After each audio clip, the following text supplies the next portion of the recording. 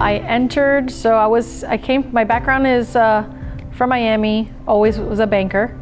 Decided to get into real estate. It's something that I always loved, something my mom passed on to me for the love of going to see open houses and just driving around, checking out homes and architecture.